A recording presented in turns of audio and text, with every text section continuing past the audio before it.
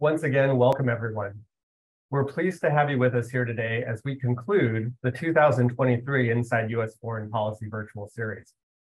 Today's webinar aims to explore a critically important foreign policy issue, the subject of technology, innovation, and the CHIPS Act, with a special emphasis on our efforts to enhance the technology and innovation landscape in the East Asia and Pacific region, including the work being done by our colleagues at the U.S. mission to Vietnam. In addition to insights related to U.S. policy and our efforts in the realm of international science and technology, today's event will offer important insights into the broader U.S. foreign policy process, along with information on State Department scholarship, internship, fellowship, as well as career opportunities. My name is Anthony Kolaha, and I'm the Director of the Office of Global Educational Programs within the U.S. Department of State's Bureau of Educational and Cultural Affairs. In this role, I oversee efforts to attract qualified international students to the United States through our Education USA Global Advising Network, and to increase and diversify Americans taking part in study abroad through our USA Study Abroad programs, such as the Benjamin A. Gilman International Scholarship Program, the Critical Language Scholarship, or CLS program, and our IDEAS program, which builds study abroad capacity at U.S. colleges and universities, among other initiatives. These programs support our broader U.S. foreign policy through the individual experiences and relationships that are formed through international education. Among the most urgent foreign policy challenges facing the United States and nations around the world is promoting a global economy that is dynamic, resilient, and accessible to people and nations across the globe. Ensuring a healthy global economy and encouraging and harnessing the benefits derived from technological innovation is both a collective opportunity as well as a responsibility. The U.S. commitment to promoting a vibrant global economy remains a core pillar of our foreign policy. As Secretary of State Antony Blinken says, promoting innovation and nurturing technological partnerships domestically and internationally is, and I quote, front and center to our foreign policy. First, because we cannot do any of these things alone as effectively as we can when we're working in partnership and collaboration and cooperation with others. And deepening those collaborations, deepening those partnerships, including on technology, is part of our foreign policy. Our keynote speaker and our expert panel today will do much more than provide context to Secretary Blinken's remarks. They will offer a rare behind-the-scenes look at the tireless efforts of the State Department's diplomatic and technical experts to situate technology and innovation at the core of America's foreign policy priorities. And if you're wondering about the connection between today's foreign policy challenges and State Department scholarships and fellowships, well, the simple answer is the United States is committed to fostering the next generation of diverse American leaders with critical global skills. And our scholarships and exchange programs do just that. The State Department's efforts to increase and diversify study abroad opportunities for all Americans are vital to developing the next generation of talented American professionals in all walks of life, including as diplomats, advancing U.S. foreign policy efforts in service to the American people. For those of you interested in a career at the State Department, today's event will provide you with a front row seat as we explore the connections between study abroad and State Department careers. It is through our Gilman program that we're hosting today's event. Today's webinar is the last in our 2023 Inside U.S. Foreign Policy, a 6-part virtual series focusing on the major foreign policy challenges facing the United States and the world today. The Gilman program provides outstanding U.S. undergraduate students who receive federal Pell Grants with scholarships to study or intern abroad. Since the program began in 2001, more than 41,000 Gilman scholars of diverse backgrounds from all U.S. states and territories have studied abroad in over 150 countries. Finally, I'm pleased to invite all of you to attend an exciting new virtual series debuting next week. The Gilman program, in collaboration with Pennsylvania State University, will present a 4-part Foreign Policy in Focus Global Food Security webinar series. The first webinar takes place on Friday, February 9th at 1:00 p.m. And we hope you will register and attend. So please bookmark the Gilman website for the latest information. And now I'm pleased to introduce our keynote speaker. Dr. Allison Schweer is the Deputy Science and Technology Advisor to the Secretary of State. In this role, she helps to connect science, technology, and innovation to department foreign policy priorities. Dr. Schwer's immeasurable contributions to the department include service as the Acting Science and Technology Advisor, Senior Policy Advisor in the Office of the Science and Technology Advisor, and with the Bureau of East Asian and Pacific Affairs Office of Chinese and Mongolian Affairs. In her work, Dr. Schwer has advanced a myriad of crucial scientific and technical foreign policy issues, including 5G, semiconductors, research integrity, smart cities, surveillance technologies, science and technology programs and policies in China, North Korean energy, environment, science and technology, and health programs and policies. Prior to the State Department, Dr. Schwer worked in the office of Senator Christopher Coons in the United States Senate, where she served as an energy and environment policy advisor. Dr. Schwer received her PhD and Master's of Science in Chemical Engineering from Columbia University in the city of New York, and her Bachelor of Science in Chemical Engineering and Bachelor of Arts in Music from the Pennsylvania State University. She also worked in Clermont-Ferrand, France, for the Centre National de la Recherche Scientifique, studying ocean acidification effects in the Mediterranean region. So without further ado, I'm honored to present the Deputy Science and Technology Advisor to the Secretary of State, Dr. Allison Schwer. Allie, over to you. Thank you so much, Anthony, and good morning, afternoon, and evening to all participants. I want to thank first USA Study Abroad and the Bureau of Educational and Cultural Affairs, and also the Gilman Scholarship Team at IIE for inviting me to speak with all of you today. Science and technology. These advances will undoubtedly continue to drive the future of national and economic security and prosperity, and they will transform the future of work and wealth. This is not new to you or to anyone. Presidents around the globe for years have discussed the promises and perils of technology, the importance of science, technology, and innovation to tackle global challenges like climate change and health security. It's part of our daily lexicon now. We've seen these incredible shifts within our lifetime. You all likely have personal cell phones and computers much lighter than a brick now, something which is only possible within the last decades. And in the United States, remember, cars only overtook horses on the roads between 1910 and 1930, so barely 100 years ago. Camille Nanjiani, for those of you who like comedians, likes to joke that there are roller coasters in the United States older than sliced bread. So we are living through an age of change. If we all know how important science, technology, and innovation are, I'm going to use STI to describe them moving forward. Over the next 10 minutes, we're going to focus on the issue about the use and utility of STI in diplomacy, which is fundamentally where I've focused my entire career since I received my PhD. Now, mixing science, technology, and innovation, STI, and diplomacy is not necessarily an obvious combination. I have the privilege in my daily career to seeing firsthand how STI can positively impact foreign relations and how US foreign policy can in turn shape STI.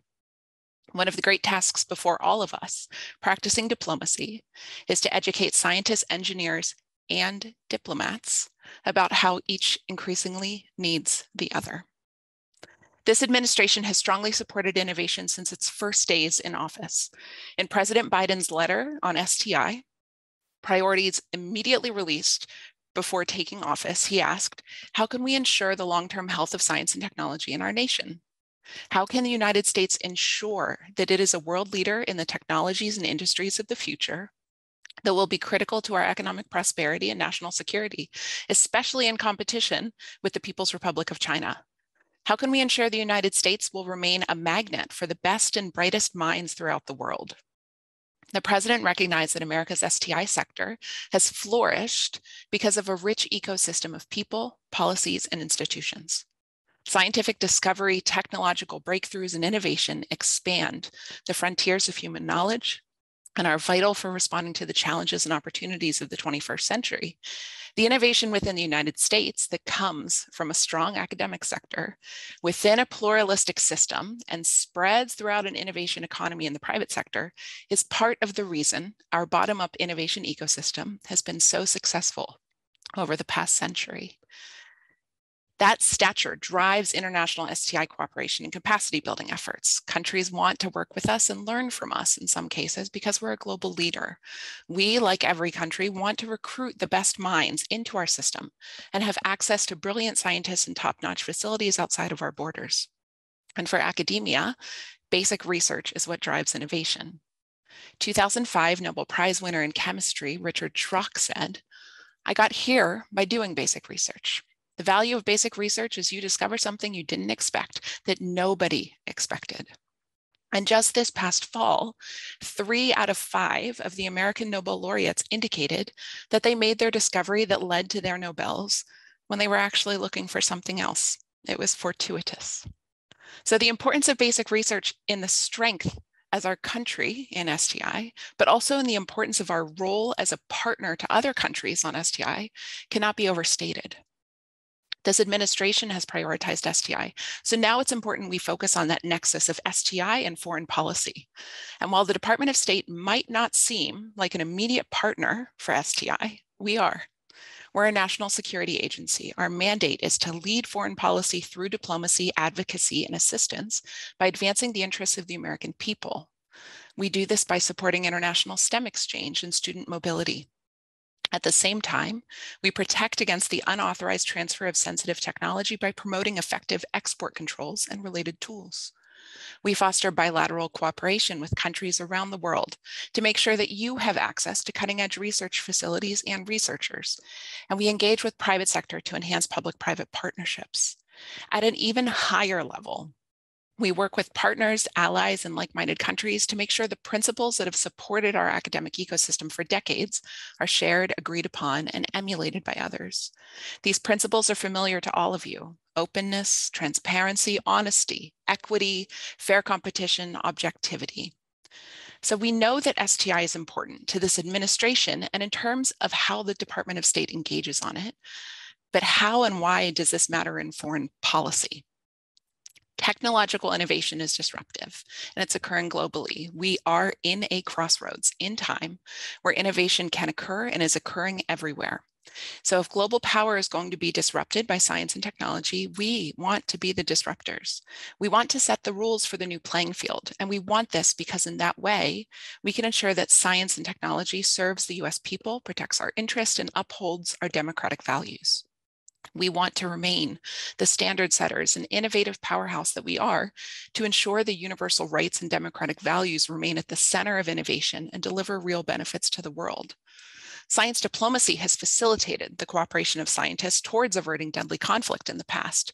Concerned scientists of all political persuasion collaborated in the post-World War II period to address the threats of nuclear weapons and their proliferation, and committees on international security and arms control in both the United States and Russia spurred unlikely communication between scientists of both nations.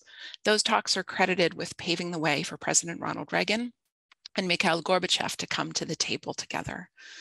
So we try to empower people with science and technology because solutions can come from anywhere and will more often than not be an idea that is developed and tested by teams that span national and institutional borders. We need a mix of all scientific disciplines working across borders to come up with these creative solutions that are sensitive to the needs of society and that will actually work. And we need diplomats who can communicate to scientists and engineers our most pressing policy challenges so that we can develop those real and meaningful solutions. I'm not sure how many people here are familiar with the Draw a Scientist experiment, but I want to talk about it briefly because it's so telling about why this is important. Between 1966 and 1977, nearly 5,000 elementary school children, mostly from Canada and the United States, were asked to draw a scientist. This was a social science study led by researcher David Chambers. And in those drawings, in the first 5,000, 28 students depicted a female scientist, all of them drawn by girls. No boy drew a woman scientist.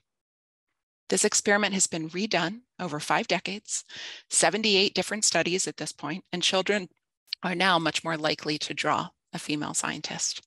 From the 1980s forward, on average, a quarter of children drew women compared to 0.6% in Chambers' original study. The barriers in diversity in STEM in STI, and thus the best innovative solutions, are very real and those barriers are systemic, so they require explicit attention to address. Women make up just 1/3 of the STEM workforce in the United States, but make up half of the population. In 2019, women accounted for 65% of social scientists, but only 26% of computer and mathematical scientists, and 16% of engineers. These statistics show the importance in continuing to work on these issues, not only domestically, but to partner with and develop capacity with the rest of the world on STI. This is why Secretary Blinken has endeavored to build technology into nearly all of our diplomatic engagements, tech by tech, issue by issue, bilaterally, multilaterally, always looking to assemble the right configurations of allies and partners to get things done. He calls this variable geometry. So for all the nerds out there, go science and go math. Fundamentally, we're doing this because, as President Biden noted in the 2022 National Security Strategy, we must work with other nations to address shared challenges, to improve the lives of the American people and those of people around the world, whether it is by making investments at home or by deepening cooperation with other countries that share our vision. But we're able to do it because there are STEM professionals, scientists like myself, and diplomats throughout the entire department and the US government thinking about the critical nexus of STI and foreign policy. Later this morning, you'll hear about job opportunities in the department, and in just a few minutes, you'll hear from a panel about how the Bipartisan CHIPS and Science Act of 2022 has strengthened manufacturing and supply chains and invested in STI in the workforce. Historic investments like this and other laws that have passed, like the Inflation Reduction Act, the Bipartisan Infrastructure Law, increase our competitiveness and our security. I want to close by recognizing and thanking all of you, our higher education, research colleagues, institutions, students studying STEM and other disciplines, for the vital work you do every day to expand global knowledge, research, and innovation in the United States and around the world. Your efforts are critical to our domestic policy and our foreign policy, and you're going to learn even more about why in the sessions ahead. I would like to turn now to Jeremiah Azurin, who will moderate the panel discussion. Jeremiah is a Gilman Scholarship alum and also a Foreign Affairs Information Technology Fellow who is currently serving at the US Consulate General in Mumbai. Thank you all so much. Enjoy the rest of the program, and I hope to see you at some point in the future. Jeremiah, with that, over to you. Thank you again, Dr. Trier, for speaking with us about the use and utility of STI in diplomacy and foreign policy. And with that, this is where I want to start with our panel and the themes they'll share as a part of a team working to advance US foreign policy on technology, innovation, and the CHIPS Act at the US Department of State. We'll cover some key elements relating to these important issues, but with a special point of view of the Bureau of Economic and Business Affairs, the Bureau of East Asian Pacific Affairs, and the US Mission to Vietnam. And then we'll open up discussion for questions from the audience submitted via the chat. So without further ado, let's kick off with intros. So I already had the mic, I'll just start. I'm your moderator for today. Good evening, I'm coming from Mumbai, India. My name is Jeremiah. I'm a diplomatic technology officer, which means I handle all things administration of the tech systems at the department. For my academic background, I studied art, psychology, and computer science at Harvard, where I was also a Gilman Scholar, like some of you. I did my study abroad experience in South Korea, and after that term study abroad, I became one of the pilot fellows for the new Foreign Affairs IT Fellowship, which is one of the new pipeline fellowships into the tech side of the department. So if you want to learn more, I'll be at the breakout room number 5 for an informal Q&A about that. And so I'll pass off the baton over to Senior Foreign Service Officer and CHIPS Act International Technology, Security, and Innovation Senior Coordinator, Virginia Kent. Thank you. And I'd like to thank the organizers and ECA for inviting me here today. I'm super happy to be part of this conversation. It's incredibly timely and critical. And like I said, I think it's exciting to be able to share sort of what we're doing broader. So as noted, I am the Economic Bureau, the CHIPS Act, it's the senior coordinator. And I've been in this role about a year. I've been in the Foreign Service as a Foreign Service officer for about 20 years, a little over now, and was a serial study abroad student growing up and high school and college, and then just really had to get into foreign policy and have loved every year that I've been in. So I have a breakout session as well later to kind of get into more of the CHIPS Act details and various things that ITSE is doing. But happy to also take other questions and anything in the breakout session that I can help with. So I just want to step back and do a little bit of intro about the CHIPS Act, because it is incredibly profound in its ability to marry up, the tech world to policy. And so as one of the largest, incentives or industrial policies that the United States has put forward in decades, when it came into effect in August of 22, the Creating Helpful Incentives to Produce Semiconductors, or the CHIPS Act, is an incredible piece of legislation. It's bipartisan. It's $50 to $53 billion of funding, and $50 billion of that is going to the Commerce Department's CHIPS team. And their funding is very much focused on bringing that investment into the United States. It is only to be spent on US soil. They're looking to partner with US companies, but also our foreign partners, companies can also apply to be part of this incredible opportunity to bring, semiconductor fabs and the research and the development and the design of the semiconductors all back to the United States. The really kind of brilliant part also about the CHIPS Act is it created ITSE. So that's the International Technology, Security, and Innovation Fund. And it was in full recognition that we cannot do this alone, nor should we do this alone. And so the ITSE fund was created. It's $100 million per year for 5 years, so $500 million. And all of our money is to be spent overseas with our partners, building those workforce needs, building the various regulatory reforms that are needed to basically create the best economic environment in our partner countries to grow that needed supply chain of the semiconductors globally. And so we have a variety of programs that we're working with in the Americas and in the Indo-Pacific regions that are really focused on that delta of where are the current workforce needs and how do we get what industry actually needs. And as you might be familiar with sort of the domestic CHIPS Act, we need 100,000 technicians and tens of thousands of engineers to build what we want to build with the CHIPS Act. And our partners overseas, as they're critical partners of ours in the semiconductor supply chain, they need to grow equally, their technicians and others. And so from the Economic Bureau's perspective, we are working with our partners in the regional bureaus, and I know you'll hear from them, and also our partners in our partner countries. And we have,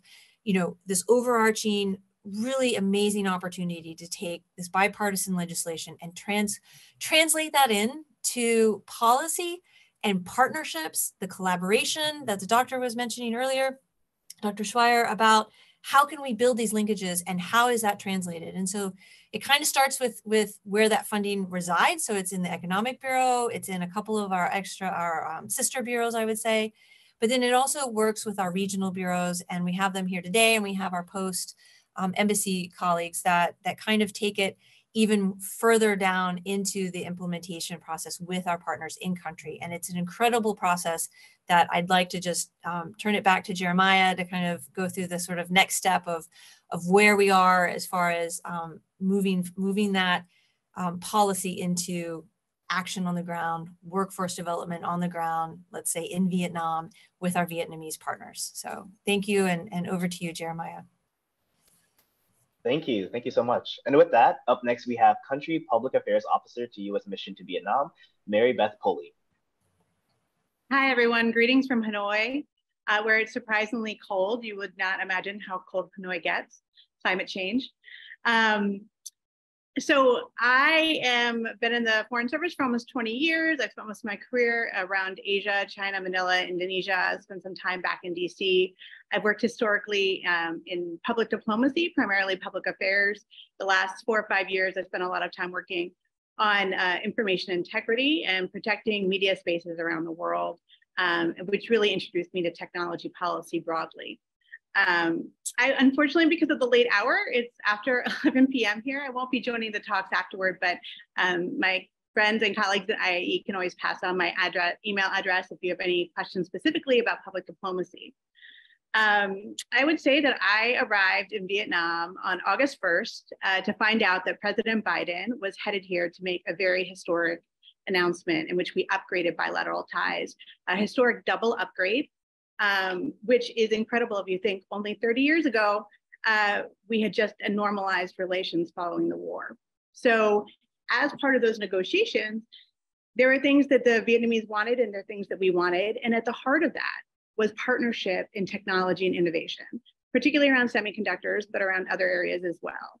And so I think when you think about semiconductors, it can seem far away. For Vietnam, it's their future. And they see us as a partner. And they're a critical partner for us in the Indo-Pacific. So I look forward to sharing more about that and how this played a role in our diplomatic relations here. Thank you so much. And finally, we have the Indo-Pacific Unit Chief at the Economic Policy Office of the Bureau of East Asian and Pacific Affairs, David Peterson. Hi, Jeremiah. Thanks very much. It's an honor to be here with colleagues like and friends like Mary Beth and Virginia. I'm looking forward to having the chance to interact with everybody today. My name is David Peterson, and as you mentioned, I work in the Bureau of East Asian and Pacific Affairs Economic Policy Office. So in my office, we focus on broadly economic policy across the region and on issues like promoting regional economic integration, strategic infrastructure development, and digital connectivity. So in that work, we've worked closely with Virginia's office and with folks at Post on how we can add into those efforts from the regional bureau perspective. I'm also a Foreign Service officer. I've been in for about 15 years, and I've worked in China, Japan, India, and Eastern Europe, as well as on the China desk and in the Economic and Business Affairs Bureau in the past. I also started kind of my path towards the Foreign Service with a study abroad experience for me at Kanagawa University in Japan. Happy to chat with folks about the path that led me here later on. Yeah, and that's about it. Look forward to the discussion. All right, so as you can see, we come from a variety of backgrounds, from the development and administration of tech to the policy and management side of it at the department, as well as a breadth of good work in countries represented too. So, but why is this work that we all do so important, right? So that's where I really want to start this panel off. I want to begin broadly with the question to Virginia, why? Why is this work important to you and to the US people? Great question. So the simple answer is this is a critical industry and a critical piece of technology, the semiconductor industry. This is going to be over the next 20 years, basically the area that will dominate the control of technology and the manufacturing of those semiconductors. We really have to bring back to the United States for a lot of national security reasons and economic, security reasons. And so if you think about the partnerships that we're building with our partners overseas through the ITSE Fund and through the EAP Bureau, the East Asia Pacific Bureau, and in country, these are the things that are going to make American jobs more secure in the United States. It's going to grow the semiconductor industry globally. It's going to diversify it. It's going to make it healthier. So you wouldn't see sort of the really dramatic impacts that COVID had in certain countries when they were hit by COVID waves. It created these shock waves through these supply chains that directly affects the United States and Americans in the sense of we didn't have semiconductors for medical machinery that we definitely need. So we had all of these sort of shock waves in that supply chain, and that is exactly why the ITSE Fund is cognizant of the fact that we have to have global partners if we're going to be strong and successful in our own technology policies and our own industrial policies. So it's part of a recognition of that, and partly recognizing that to do this, to be successful, the CHIPS Act, we have to have our international partners coming along with us to build that resiliency along the ways. Thanks. Thank you, yeah. So on this theme of recognition, I want to ask now, David, could you tell us about an example of a program promoting technology innovation and the CHIPS Act that you've particularly been proud of, and what made it successful? Sure. So in my office, as I mentioned, we have a focus on promoting connectivity and critical infrastructure in the East Asia and Pacific region. And one of the specific areas we've been working on in recent years is subsea cables access for smaller countries, particularly the Pacific Island countries. So international fiber optic, these subsea cables are an essential part of the information and communication technology infrastructure. It's kind of the backbone of the digital economy. A lot of us don't realize that the undersea cables, they carry over 99% of all the traffic crossing the ocean that really makes up the internet. And they represent a huge amount of economic transactions every day. They support high-paying jobs, and they increase innovation and productivity and spur growth. We saw kind of in the aftermath of events like volcanic eruption in Tonga a few years ago, the importance of these cables when countries get cut off.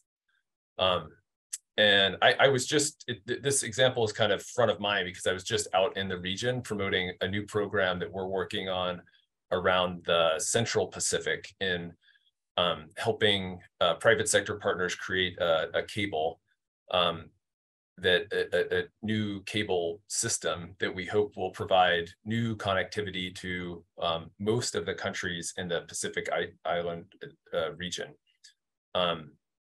Countries, some of them now have access, but it's not redundant, so they're vulnerable to disruption, and some of them have no access at all. And in speaking with some folks from the countries that have like very little or very weak access to the internet, last week, you realize just how profound that kind of that disconnection is.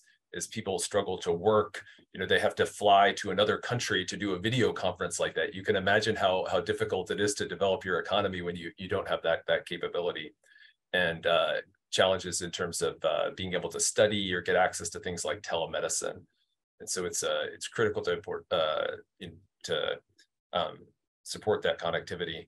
And this project's not done yet, so it's not a success. But I think if and when it is complete, the success will be kind of the cooperative nature of it, working with U.S. government capabilities that come from things like Virginia's ITSE program and partners in the region like Australia and others, as well as the immense resources that comes from the private sector, and how we're able to kind of leverage that cooperation to take advantage of everyone's strengths, I think. Thank you so much. So now I want to shift sort of into the long term. My question now is for Mary Beth. Within your work focusing on the intersection of technology and the information ecosystem, the million-dollar question now is, how can we support the development and growth of technology and innovation in a manner that is sustainable for the future? Well, I think it comes down to partnerships, right? So as Virginia said, this is not meant, the funding that we're getting through ITSE, and we piled on funding from other public diplomacy resources for English language training and to adjust our scholarship availability. It's not meant as a gift. It's meant to build sustainable partnerships between the private sector and not just US companies, but Vietnamese companies, companies from third country partners and allies, as a partnership to really build the workforce here and build and attract the companies to stay, and then make continuous and scale up those investments. So I do think it's really important to think of sometimes programs like ITSE as the beginning, and then what we're going to build on there will hopefully go far beyond that funding through public-private partnerships, and also through commitments from other governments. So here in Vietnam, you have a very large presence of South Korea and Japan, but you also have a Vietnamese government that's quite clear. They want to have 55,000 engineers ready to go. And so we emphasize to them that this is a partnership. So what are you investing? What are you bringing to the table? How are we doing this together? And so that includes a lot of long-term investments for them. Starts with education reform. They have no formalized STEM education. They do quite well. They have an incredibly talented workforce, but we really need to see some STEM curriculum reform, a STEM curriculum in place, and then additional reforms to enable these higher partnerships between US institutions and Vietnamese institutions, along with private sector investment, to really sustain this in the long term. So when we start here, we're already looking down 10 years. What happens if something changes and there is no funding? We don't want it just to be a moment where we connected and we had this great celebration of how much we can do together. We really want to get it done. And that's really bringing in a lot of other actors to work cohesively. And sometimes the power of the US government and the power of diplomats is just the convening power we have when we can bring different people to the table and we can get them energized and organized. Some of the most impactful programs are really like the gift of the US government was the organization. Not necessarily the money or the location, but just the ability to organize people in a way that can be scaled. See, thank you. So now I have a question back to you, Virginia. What does or will success look like with issues relating to technology, innovation, and the CHIPS Act? Yeah, so I think Mary Beth gave us a good preview, but for the ITSE team and the funding that we have, Congress, was also had some foresight to say that for 5 years we have funding. So it's a program that has the ability to think longer term, which is, to Mary Beth's point, incredibly important to building up a strategy and building up those partnerships with our government and overseas and our partners overseas to make sure that what we do just doesn't, it's a flashbang kind of thing and then it's gone. So everything that we've talked about, especially from the CHIPS ITSE team, is it's a long-term relationship we're talking about. It's 5 to 10 years. And what success would look like is ultimately a much larger, more diverse supply chain in semiconductor supply chains. And so for us, we're talking about the assembly, the testing, the packaging that has to go into the entire part of making it, including the critical materials that are needed on the upstream, as we call it. So we're looking at the upstream materials that are needed for semiconductors.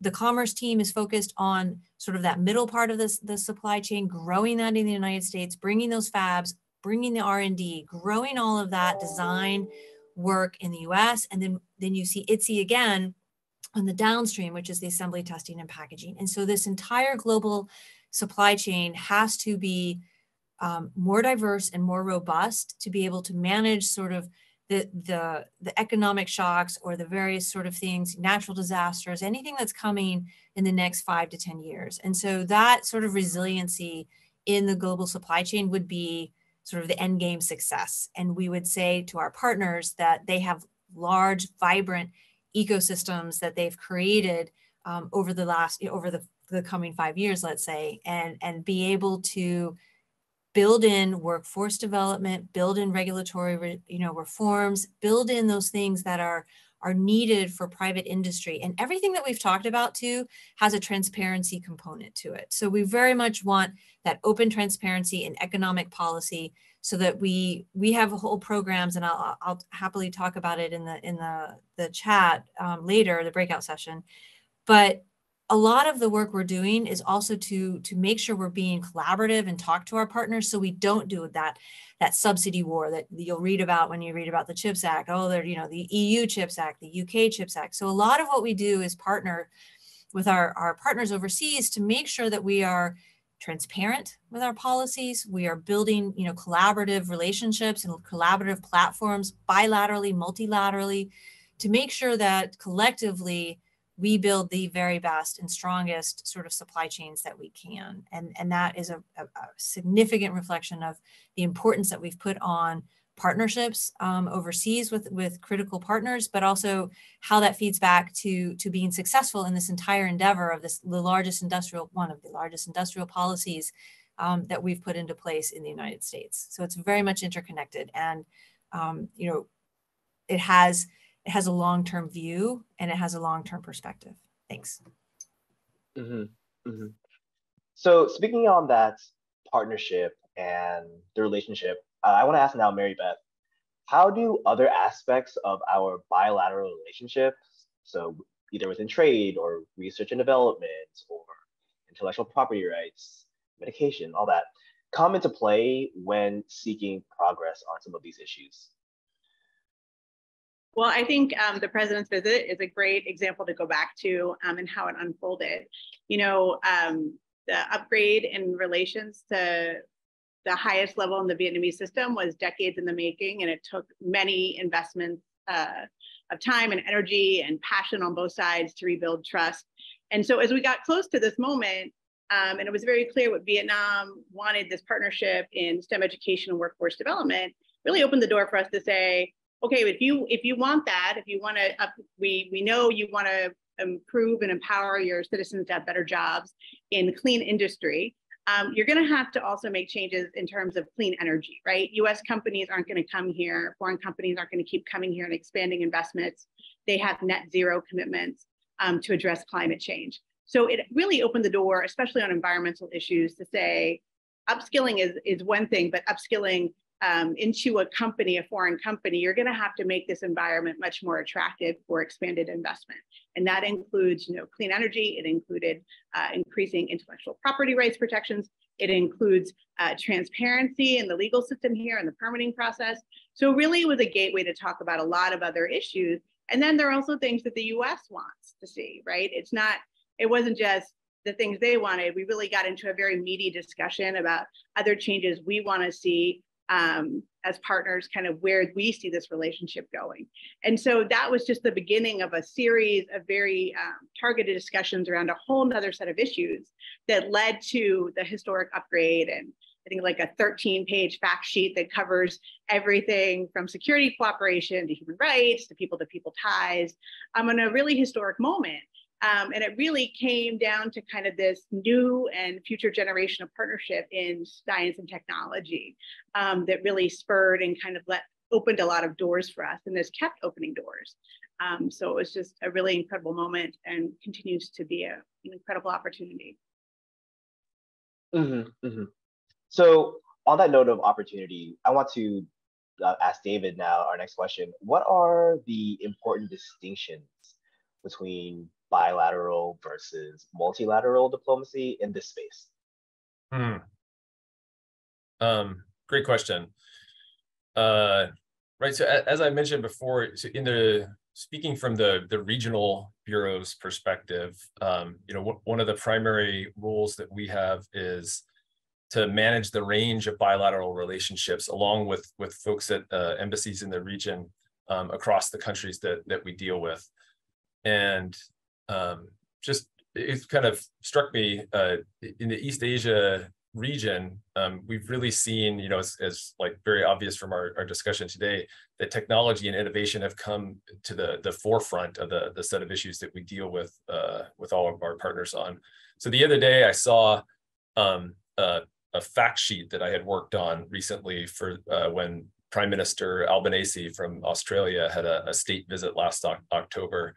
And so first of all, for folks in the audience who don't know, maybe the amount of blood, sweat, and tears and time that go into working on these outcome statements that Mary Beth was talking about before, it's incredible. And I often wonder how much the folks are poring over these documents when we're finished with them. But when you look at them afterwards, it's kind of a snapshot of, you know, where the relationships are at, and they highlight the most important things that we're talking about. And when I looked at the Australia document, I think depending on how you define technology and innovation, you know, nearly half or more of the points in the document, and especially like everything from the top about a quarter of a way down, were related to technology and innovation. Yeah, so I think that that importance is kind of striking when you think about it. But in terms of how we approach things from a regional perspective and a multilateral perspective,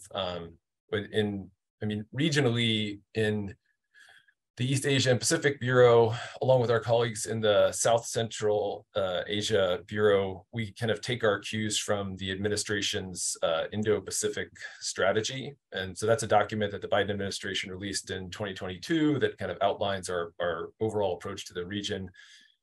In my office, we focus on the prosperity pillar, as we call it, of the policy. But the strategy kind of, it seeks to create what we like to call the lattice work of mutually reinforcing initiatives where we work with allies and partners in groups and different formations to advance a common vision for the region.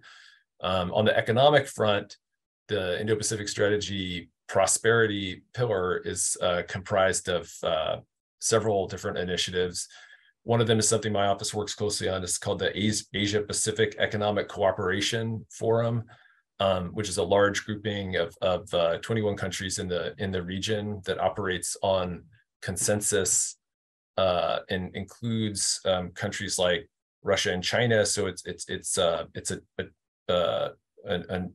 interesting dynamics come out of that, but it's kind of in terms of policy, it can be kind of a laboratory for new innovative policy, because it's well, at its basis it's non-binding. So because of the non-binding nature of much of the policy discussions there, we have kind of experts at from different policy buckets, including tech and innovation, who can experiment with new approaches to kind of finding common rules of the road and how we approach things like technology. And those experiments can filter up into other more binding agreements in the future, we find. We also, part of that lattice work of agreements are groupings like the ASEAN, the Association of Southeast Asian Nations, with which we have an important partnership, the Quad, our partnership with Australia, Japan, and India that approaches a lot of our infrastructure work in the region, and something that's been in the news a lot lately, the Indo-Pacific Economic Framework, IPEF. Yeah, so those all kind of form important parts of the multilateral network that kind of binds us together with the partners in the region. Gotcha. Thank you. And so before we wrap up this part and then open up for questions from the audience, I just wanted to open a question for all three of you. What are some final thoughts about science and diplomacy, and how that, why folks here listening, why did you care? I'll start off with you, Virginia. Okay, so why should you care? So you think about what's powering AI, what's powering all of this technology growth. Frankly, it's semiconductors, it's chips. So you think about how the US is going to position itself to be a leader in this area, to be that sort of strong economic power in the future from everything that's going to stem from the growth of AI, from the growth of all of these things. It's building and designing, it's the R&D, it's the production of the semiconductors. So from where I sit, I think it's one of the biggest issues in technology. And I think it has, incredible growth opportunities. You see that technology growth, it goes up exponentially when you introduce AI. And so where we're going to be, even in 2 years or in 5 years, it's going to be radically different. And those countries that are able to capture and galvanize that technology and be the owners of sort of the rules of the road and how that is working is incredibly key. So therefore, from where I sit, the policy part of this is incredibly important, that we get it right and that we marry up the policy with the economic security that we think is incredibly important for Americans. So. Thank you. Yeah. Mary? I fully support everything Virginia said. I'm going to give an example that's very personal. So I'm the daughter of a Vietnam War veteran, and it's been a real opportunity and honor to come back here. And one of the most impactful programs the US government has ever done was something called the Vietnam Educational Fellowship, where we provided scholarships to 700 Vietnamese over a decade to study, get masters and PhDs in the US in STEM education. Those individuals have gone on to lead US companies, to become leaders in their community in the United States, to become leaders here in Vietnam, and are making significant investments in the next generation of Vietnamese. And so I think this is an incredible foreign policy, national security issue.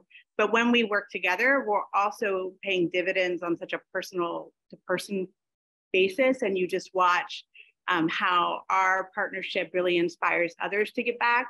And so I just want to emphasize that has been one of the most amazing things to see, how these individuals are now leading STEM education voluntarily with their own money in Vietnam.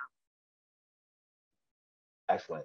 So we have about 10 minutes left. So we're just going to pass over the mic to you all, the audience, with questions from the chat. So if you have any, just feel free to type them below and they'll be passed on over to me. So our starter question from the audience. For anyone on the panel, how does the US find the balance between economic competition and cooperation with other countries?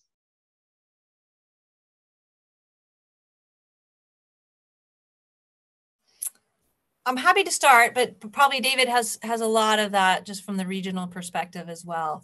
So the work that we're doing in ITSE, we're doing it, like I said, we're doing multilaterally, but we're also working bilaterally. And there is a balance there. But for example, the multilateral area, we are working with, the OECD, which is, Organization of Economic Development, and they have a lot of deep economic ties. And so we have about 40 economies that we get together with regularly, and we discuss sort of the key leading issues for the semiconductor industry and the supply chain. And we bring industry together, educational institutions, labor unions, think tanks, all sorts of sort of experts in that area to basically bring all of us up to the same page so that we talk about it in the same way. We're actually working on a taxonomy system because we often don't even talk about chips in the same way. How are we going to classify some of these things? So there's a lot of work we do multilaterally that is incredibly important to making sure our understanding with our partners is the same, and that our goals are clearly delineated between all of the various economies and the governments. And then bilaterally, we also work very, a bit more deep, if you would, about how is it that they're putting their industrial policies together? How can we be complementary? And how can we really use all of our resources collectively as governments? And the question we're always asking educational institutions or industry or labor unions is, what does the government need to do? Like, what do we need to do as the government to help get us there? Like, how do we get to that successful vision that I kind of laid out earlier? And where does government need to play a role? And how can we be that sort of key part of the story? And so we're always sort of really focused on that nexus and how we can do that partnership. So I know probably others have different perspectives from where they're sitting. So thanks. Sure. I won't, I agree with everything that Virginia said, and she said a lot of it right there. Yeah, obviously, I think that there's always a balance to be struck between competition and collaboration. Our secretary said it best, that with certain partners in the region, we should be competitive when we should be, and collaborative when we can be, and adversarial when we have to be. But I think that, from where I sit, it's mostly, trying to, our focus is mostly kind of along the lines of what Virginia said, like looking at specific policy sets and, how we need to address them to find a solution that works for everyone. And I would say, 98%, 95% of my time is spent looking for collaborative opportunities. And the focus is mostly there. So another question we have from the audience is, what type of policy or research is being pursued to determine how the United States can provide the best environment for technological breakthroughs? And what role does use-inspired research, as opposed to basic research, play in chips related to science diplomacy, if any? That's like 5 questions in one. I'm happy to take a couple of them, frankly. So as part of the CHIPS Act, the National Science Foundation did receive a large chunk. The Department of Commerce has about 11 billion for R&D. So if you're talking about where the government and research and technology are really close, and that cutting edge type of technology that I'm talking about is chip design. How are we going to, with AI growing, the chips themselves at the current state, like you get to chat GPT 4.0 or whatever, like the chips aren't powerful enough to even move and manage all this data we're talking about. We are talking about an incredible amount of data.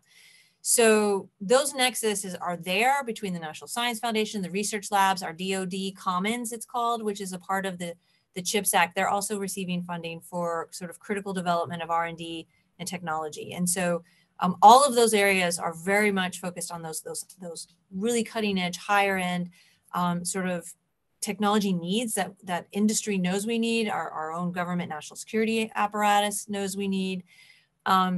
Then there's this discussion about energy, and you think about how much energy one of these, a Google data center is going to need when AI is really, really up and running. How they're going to get to their clean energy is a huge issue. So goals of 2030 and all these other things. So there's a huge discussion about how can government really play a role in solving some of these future problems in technology that we see, and how can we see the problems? How can we help, create the best sort of regulatory or incentive policies to get us to that thing? And I think, Dr. Fire had it right that there's policy and technology, and there's technology and policy, and they really have to have a lot of linkages and conversations, because it is incredibly important, especially for the US, to get that policy right that gets us through that technology hurdles or into those new technology realms that are very rapidly coming down. So thanks. There was probably 2 questions I didn't answer in that one, but I'm happy to let others ask or answer.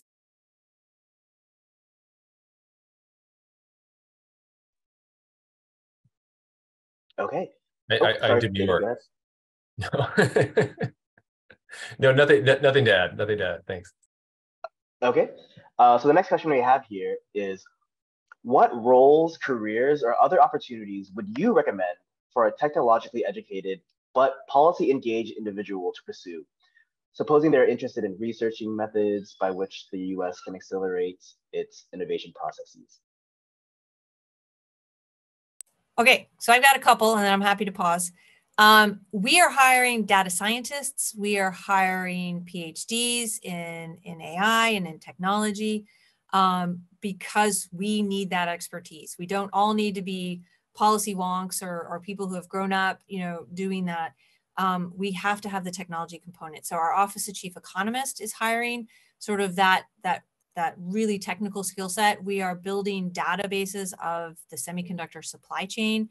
We need, experts of data scientists. We need experts in innovative technology within the State Department for sure. So everything I've just said is like we are hiring in those areas. But then our colleagues in commerce are equally doing that, perhaps at a higher level, to think through all of the various policies that they're putting into place with the $50 billion spread across R&D, spread across actual production of and the creation of the semiconductors, the assembly, testing, and packaging part.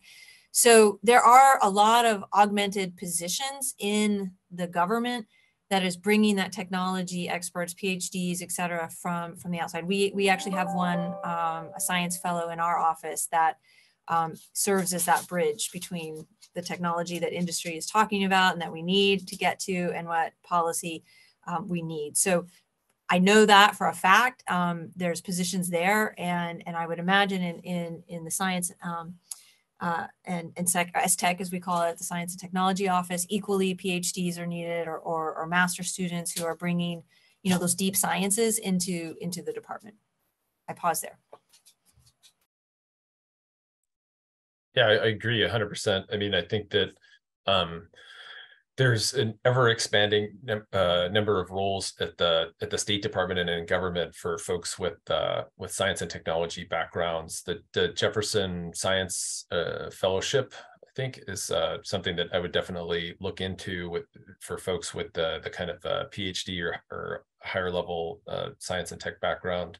But I mean, there's just so many roles now. It's hard to list them. And yeah, I think, and then in terms of folks with a science focus who are, I'm not sure exactly what our audience is made up of, but for the undergraduate people, I highly encourage people to look into internships at the State Department, because if they want to get a kind of hands-on view of how the policy development process works and how their experience in science and tech might feed into that. Over. Right on.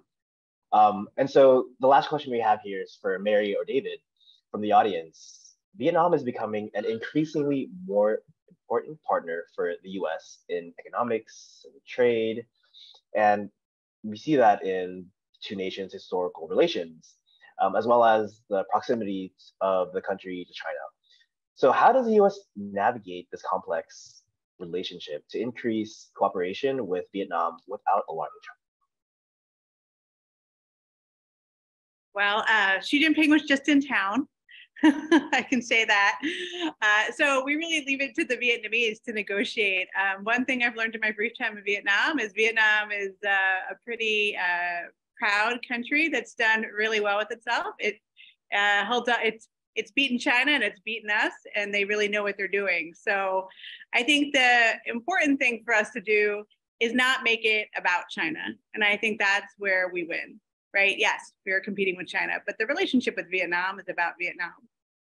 And it's, as long as we stay focused on that and we explain it's about the bilateral relationship with you, it's about where we think Vietnam can be a regional leader, where we can partner on regional and global issues. I think that is what both of us want.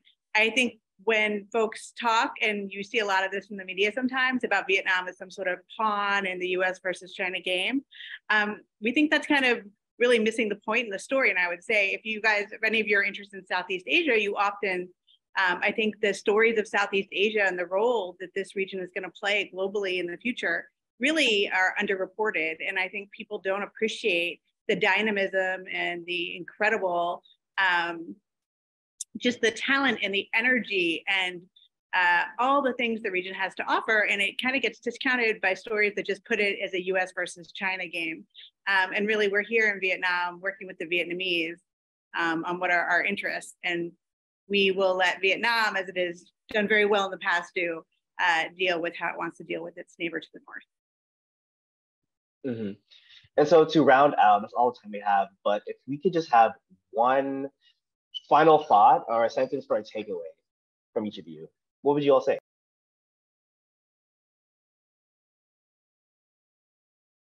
I can say this. I can tell you that as someone who works with a team of people who probably a year ago had never heard about semiconductors, it is just such an exciting challenge to stay on top of this policy and really see the opportunities in it and not be afraid of it. I think it's just been wonderful to watch and to see people start to understand why semiconductors and how it plays a role. And so I will not probably be around by I will get to a point where I won't be able to take on new things. I already feel like I'm too old sometimes to learn about new things. But I would just say it's been so exciting to keep seeing all the opportunities that technology offers in the diplomacy space. I think mine would be, go ahead, David, please. I just push back. I don't think we're ever, on Mary Beth's comments, I don't think we're ever too old to learn new things. And thank you. If you can't learn it, you can train an AI bot to learn it for you. And you guys are better people than I am, so. So I think I'll keep it at one sentence. I commend everyone in the audience for their interest in this topic and their spending their time with us today. And feel free to reach out in the future if you have any questions about State Department or anything related to the topic. Over. Okay, so for my closing word, I would say I hope that we have illuminated why a job in the State Department in policy is so tightly intertwined with the cutting edge technology and all of the things that we're facing in the coming, 10 years, let's say, that we need some of the best and the brightest. So to David's point, thank you for joining us. Diplomacy spans an amazing amount of issues, as you saw, from public diplomacy into technology. And so there's just a real opportunity there to be on literally on the cutting edge of some of the biggest issues that are facing the globe. And we are sitting right on top of it, right in the middle. And I encourage you, if you're interested in the Foreign Service, talk to people, talk to folks on this call, and others. And we would very much appreciate, further conversations. So thank you. All right, so with that, that's all the time we have for now. Thank you so much to our panelists, Virginia, Mary Beth, and David. But the fun's not over yet. If you want to learn more about the work of the departments or get more information about our scholarships or internships or employment or fellowships, stick around for our next session and our series of interactive breakout sessions. So before I bid a final farewell, I'd like to invite those on the call to join us next week, February 9, for a Gilman Foreign Policy in Focus virtual seminar series on global food security. More information on that can be found on the Gilman website.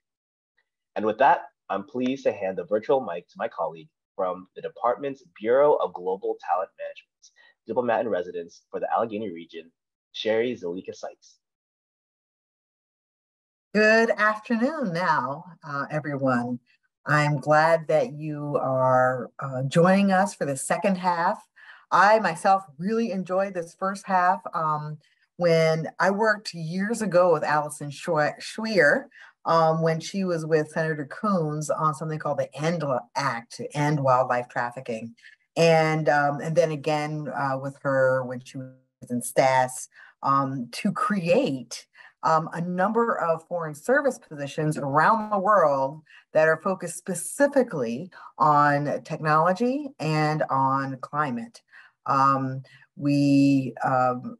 Foreign service officers join the Foreign Service as generalists, but these kinds of issues span all of our various career tracks. So I'll talk a bit about that and a bit about how I began, and look forward to the breakout sessions where we can get more closely in more detail on our careers and our positions. So if you go to the next slide, I want to just give a brief vision of what the Foreign Service can be like. These are photos from my career as a Foreign Service officer. Beach cleanups, orchestras, providing technology to our libraries and American corners, doing emergency relief, listening to communities as they talk about what their challenges are and how we might partner. And then there on the left, I spent quite a bit of time in, as I said, wildlife trafficking work and on the ground in conservation efforts.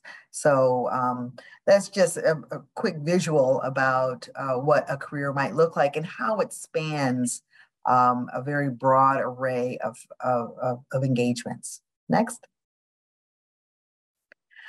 So my career, I am a management coned officer, which means that a good portion of my career has been on the management and leadership of our embassy buildings and our operations overseas. I've been a logistician, I've been a human resources officer, I've been a management officer, and a management counselor. Not a huge difference between the two, mostly at scale. In Maputo, Mozambique, one of the things that I worked on was building a new building, which recently, or designing the building initially, and then later it was built, and it recently won an award for its design for reaching gold LEED status. We were shot for platinum, but we reached gold because building green buildings, building in ways that are sustainable is important for our planet and certainly for our organization. Next. And the other half of my career has been in environmental and science diplomacy. The Bureau of Oceans and International Environmental and Scientific Affairs has three components: oceans, environment, and science. And those, the third one, science, is where our science cooperation agreements are advanced, are managed worldwide, are bilateral as well as regional ones. And that particular office works very, very closely with STAS, of the Science and Technology office, where Allison Schweer comes from. And but all of us do in various ways. And my particular work has been in ocean and polar affairs. I was a scientific affairs officer there, focused very much on ocean pollution. The big Deepwater Horizon spill was my baby in terms of trying to manage the recovery efforts from that spill. And then I was the deputy director and team lead for wildlife trafficking in the Office of Conservation and Water. I have traveled the globe with our Senator and Secretary Kerry, trying to deal with climate change and trying to stem it and trying to deal with the consequences of it. And most recently, I was the director of the Office of Environmental Quality, where a big part of our team were our AAAS Science Fellows, our Jefferson Science Fellows. So we talked about that a bit earlier too, and those fellowship opportunities are a terrific way for us to infuse our offices with science expertise. For instance, that particular office is spearheading our negotiations on the development of an international agreement to end plastic pollution. And we have a science fellow who's an expert on plastics and what we might do to improve plastics in the world to decrease the amount of pollution that they cause, traveling the globe, talking about what we can do with this international agreement. Next slide. So let me get down to what the information that you might need. And I'm going to cover these next sets of slides very, very quickly so that I can get to your specific questions in the breakout session later.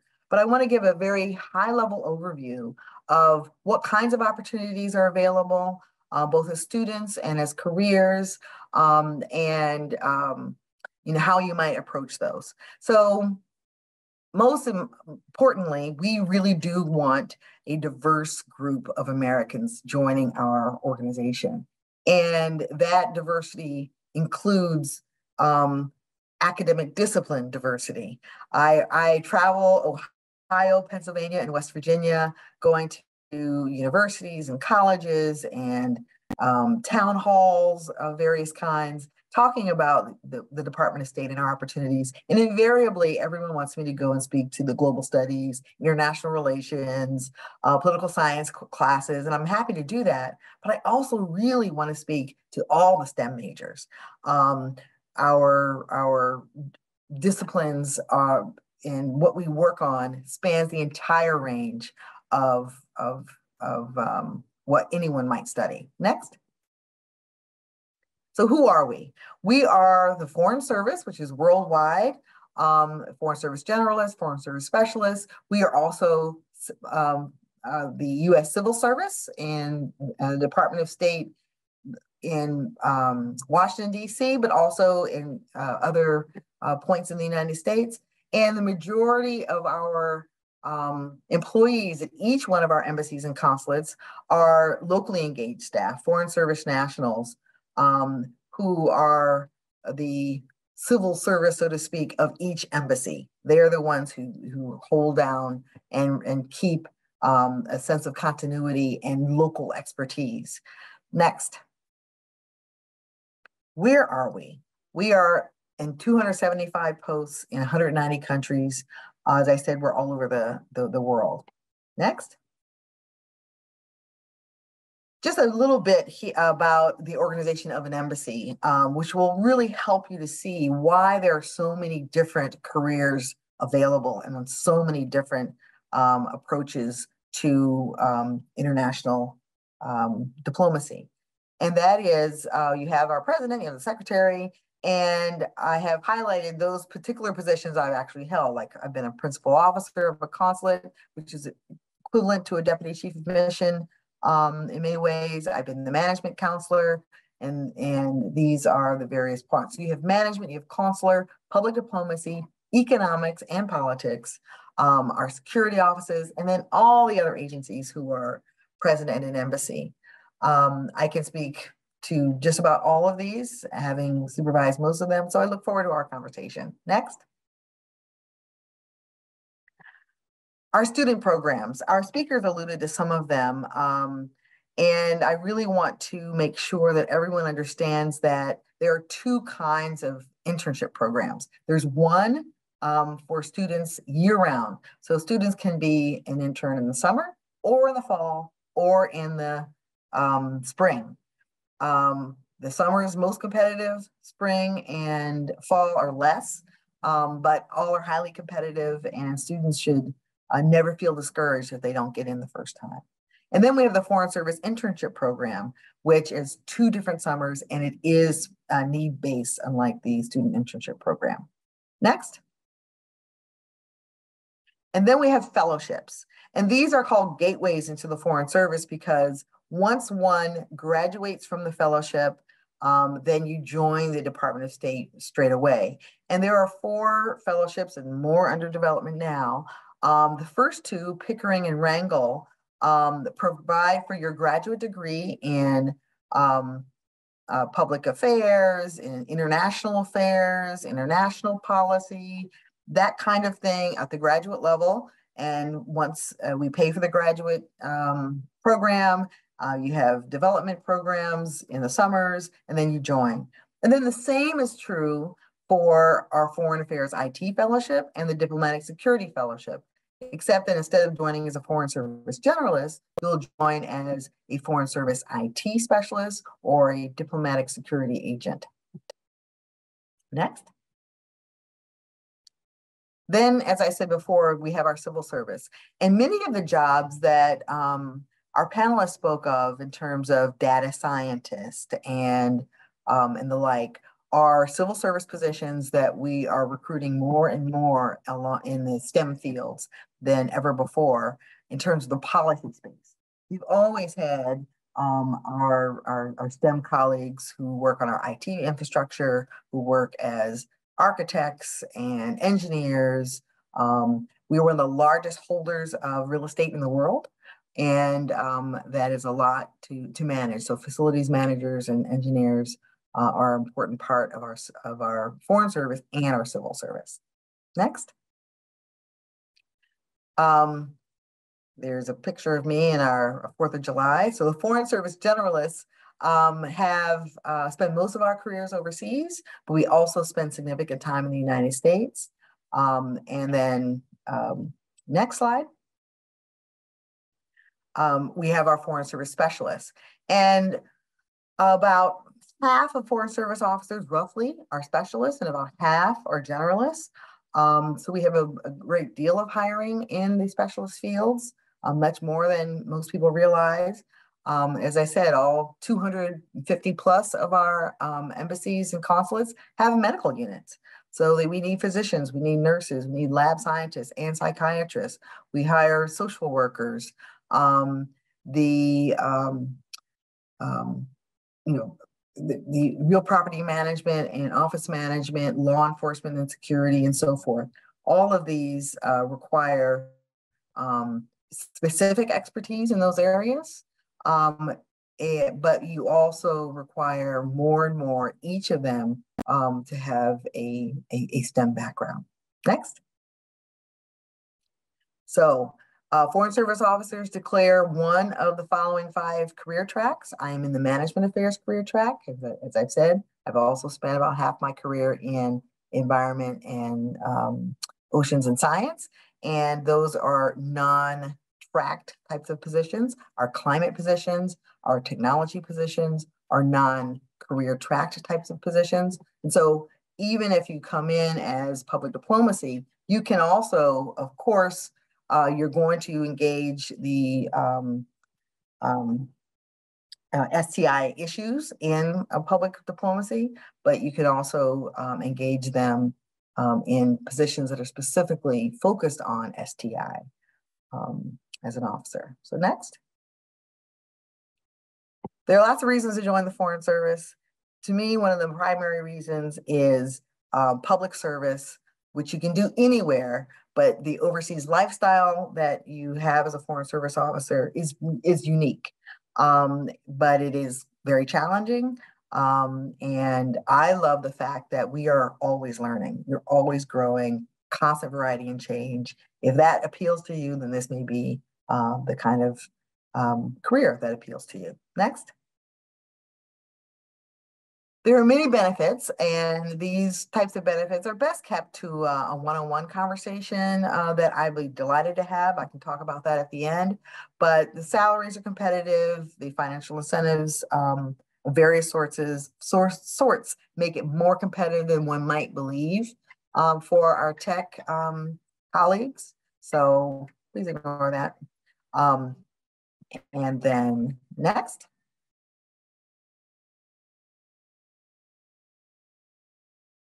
So I'm more than happy to talk about what you might do and where you might serve in our chat room. Next. I am best reached by email or through my LinkedIn, which is Diplomat in Residence Allegheny. Please feel free to send me an email. I'm happy to talk one-on-one with people about their aspirations for their career and whether or not the Department of State is good for them, about fellowships and internships. I'm fortunate that now that I'm a senior Foreign Service officer, having 24 years with the Department of State, that I'm paid my salary to just do this and try to bring in talent from all over the United States. And for me, most specifically in Ohio, Pennsylvania, and West Virginia. I'd like to just, on careers, next. So you can get to me through that QR code. And also, if you go to careers.state.gov, you will see that there are diplomats in residence all over the United States. I'm more than happy to direct you to your diplomat in residence, or you can find them there. I meant to include a slide with that, but it's available to you. And perhaps in the breakout session, I'll pull that up in the screen. So that's it for me for now. I look forward to answering questions and engaging in conversation. Great. Thank you so much, Sherry, for that wonderful and insightful presentation. I hope everyone was able to take away something from that presentation and hopefully spark your interest about a future career with the State Department. So everyone will now have the opportunity to now go into breakout rooms to hear more closely from speakers about their work and career pathways to the State Department. You'll also see speaker bios in the chat, so you could read about your speaker. And also the slide here on the screen will show you specifically what topics that everyone will be going over. Room 1 will be Sherry Salika Sykes, who will have the Q&A regarding State Department careers and student programs. Room 2, Samantha Jordan will talk about her life in the Foreign Service. Room 3, Dan will talk about State Department exchange and scholarship programs. And Virginia Kent will also hold room 4, who will talk about semiconductor diplomacy in the CHIPS Act. So if you have additional questions for Virginia, feel free to join her breakout room. And then last but not least, room 5, Jeremiah, our panel moderator, will talk about his journey from a Gilman alum, like many of you attending this, to a Foreign Service specialist and a FATE fellow. I do want to note that breakout rooms will not be recorded, but will resume after the breakout rooms close. Some of these rooms may have lots of attendees as well joining, so please use the raise hand function in Zoom to ask for questions in the breakout room, and the speaker will call on you. Since we got started a little bit late, we are going to have these rooms open till about 1:05 Eastern, but you do have the ability to switch rooms whenever you like. And on that note, you should now be able to select which breakout room you'd like. And if you need any assistance joining the breakout room, please feel free to message me and just let me know, and we can move you there. Thank you. Thanks to everyone. Ace, thank you very much. And thanks to all of our breakout session panelists. My name is Dan Padarini. I'm part of the team at USA Study Abroad that helped to put together the Inside U.S. Foreign Policy series, of which today was the final in this particular series. But the fun's not over, as we say.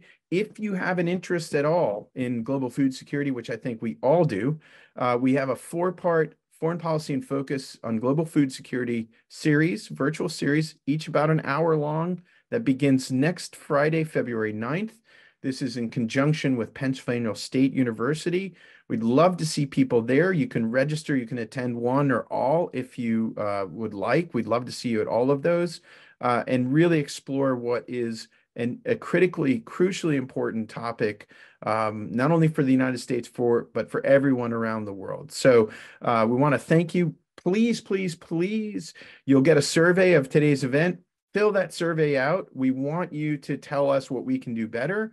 And we want to thank you for attending, but we really want to get better, improve. And the only way we can do that is by hearing from you.